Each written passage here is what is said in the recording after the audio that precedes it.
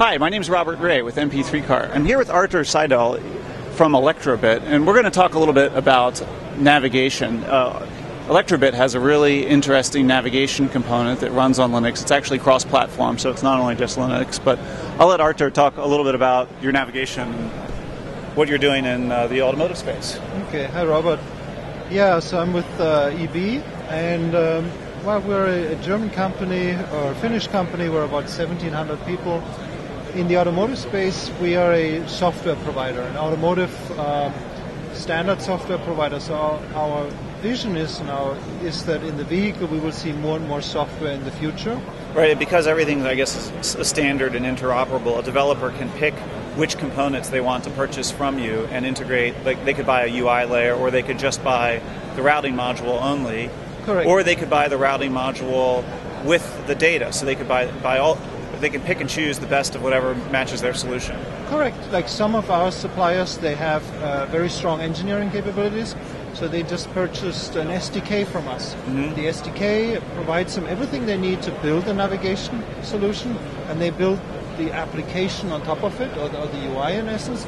And there's other customers that just want to customize the UI, but don't really have a lot of engineering. And then we do that for them, or provide them with the tools that they do it themselves. We've got a lot of developers on our forums. If you're a developer, what volumes would you expect to have to buy into and commit to in order to be able to work with Elektrobit and their development platform? There really are no minimum volumes. I mean, we have pricing brackets that are volume brackets. The higher the volumes, of course, the better.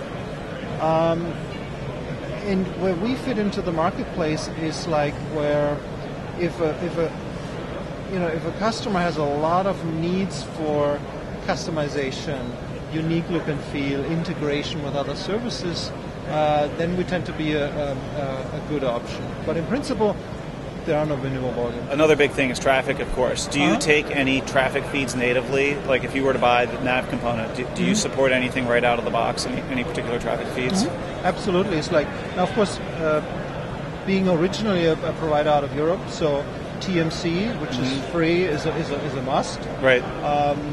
Also TMC Pro. And now, of course, the same protocols are being applied also here in the US. Like, for example, here in this at this show, we're showcasing connectivity with HD radio. Mm-hmm. There will likely also be a press release pretty soon, so we will be supporting HD radio. And then, of course, we have a generic API that allows developers to link in other traffic events from whatever source there might be. And then the API takes care of, or the navigation engine takes care of the rerouting or recoloring the map. So there's a lot of routing providers on the market, nav providers on the market. What do you guys do to distinguish yourself from some of the competition in the routing market?